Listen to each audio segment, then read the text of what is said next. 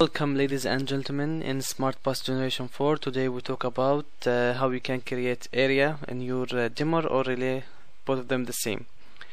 Okay, where we can use area, let's talk about here first.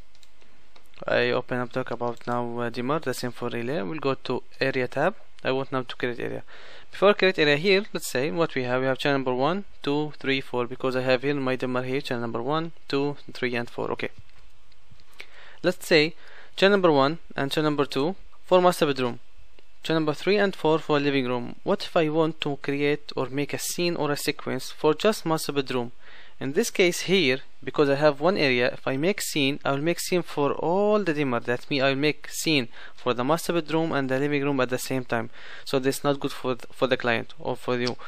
So what you have to do, you have to create another area and put channel number 1 and 2 in area number 1 or whatever, or channel number 3 and 4 for different area.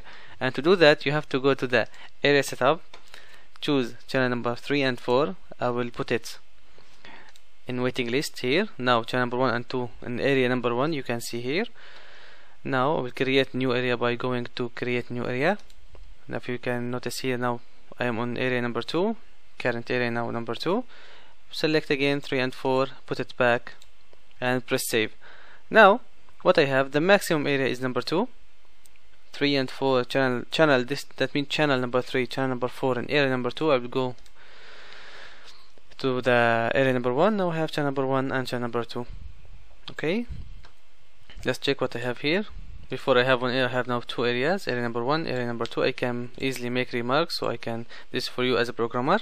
I can put master bedroom, and this one I can put the living room or family room, and save. This will help me. As you can see now, MPR and family room. Now I have area number 1, 2 channel, area number 2, 2 channel. Okay, what if I want to create another area? I want 3 areas. I can easily, for example, the channel number 1 and 2 for master bedroom, channel number just 3 for family, and channel number 4 for lobby. So I can easily go to the area setup, go to the area number 2, channel number 4. I will change it, I will put it back in waiting list. Now just in area number 2 I have just one channel. Create a new area, check again, put it back and save. Now I have 3 areas. The maximum area number 3. I am now in area number 1.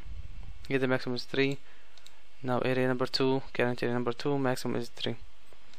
Press exit. Now I have master bedroom, family, and I will put, for example, here I will make remark about this lobby. Exit. Now I have here, you can easily find channel 1 channel, 1 channel, 2 channel. By this way you can make your area. I hope you enjoy, and thank you.